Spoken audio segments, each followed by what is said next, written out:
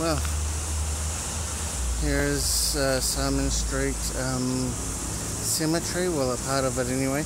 There's William Hobson, the first Governor General of New Zealand, and the guy who was tasked to brought the treaty Te Tiriti to Aotearoa, New Zealand in 1840.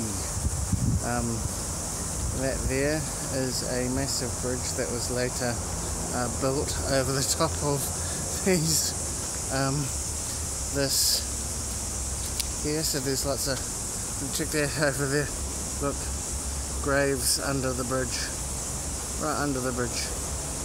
How not awesome is that?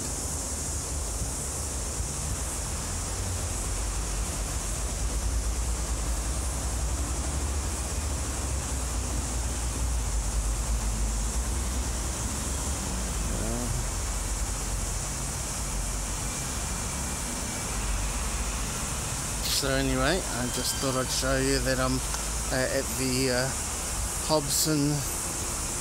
Symonds St Cemetery. So it's actually, although it seems quite run down, in its own way it's actually quite pretty.